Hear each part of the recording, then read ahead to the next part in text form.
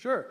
So I have a question. So from America First perspective, why do we give $3.8 billion to Israel, which is more aid than we've given to Africa, more aid than we've given to South America, and more aid than we've given to the Caribbean combined, which is home to 1 billion poor people, especially when they deliberately attacked the USS Liberty in the 1970s? That is incorrect. Do not peddle conspiracy theories in our event. That is not acceptable. Do not say that.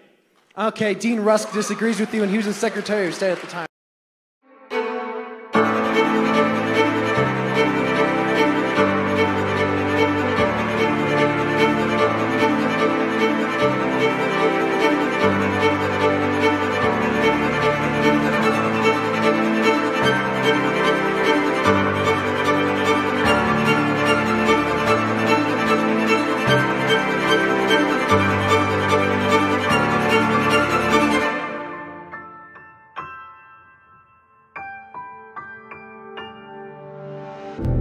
Cover-up started immediately.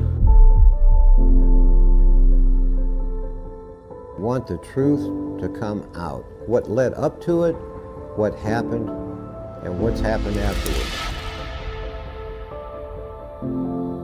I think this was suppressed because our government, the president and his group, wanted the Liberty to be on the bottom of the ocean. There's no question. It was a big cover-up from the top on down. Actual recall came from the president and McNamara. And Lyndon Johnson came on. Said he didn't give a damn if the ship sunk. He would not embarrass his allies. They didn't send us any aircraft because they weren't going to embarrass our ally Israel, our ally.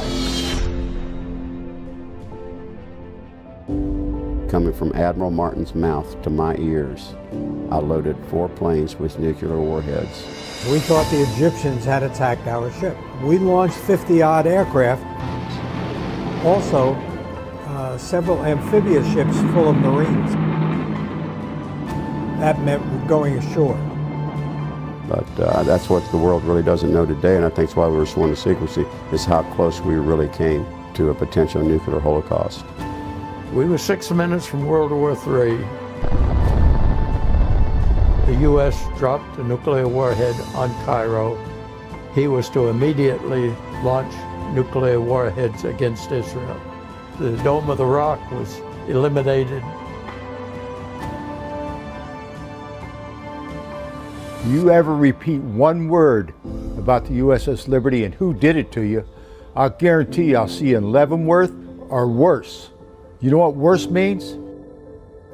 I know we were betrayed in so many ways that it's hard to count them. The story of the Liberty is not a whodunit, it's a whydunit. Israel wants the territory which they call Greater Israel or the Promised Land or whatever it is, and it isn't and wasn't the area that they occupied in 1967. I do know he falsified the deck logs. He was hiding something at the request of the Court of Inquiry. Look at that. Over 5,000 armor-piercing bullets in this ship. I couldn't understand why they were cleaning the ship up. So much damage, what's the point? The men would bring the body pieces up to me, and I tried to put them together to make a body out of them, sort of like a jigsaw puzzle.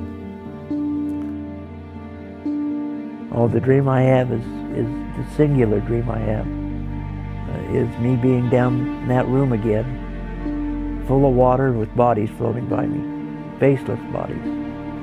How come me? I'm here and Spicer's there. He's gone, dead, forgotten, ripped to pieces.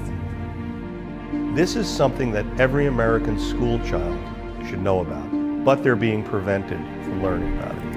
If we didn't transmit anything, if we were sunk, nobody would have known that the Israelis attacked the ship.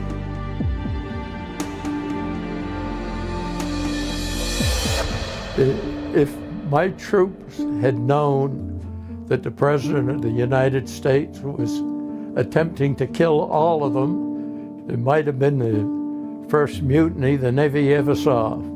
How many human lives have been changed or killed protecting the Zionist state of Israel?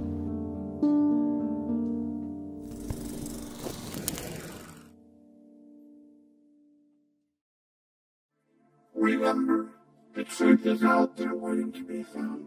Wake up, take the red pill, join the red pill info war. Break the matrix, free your mind.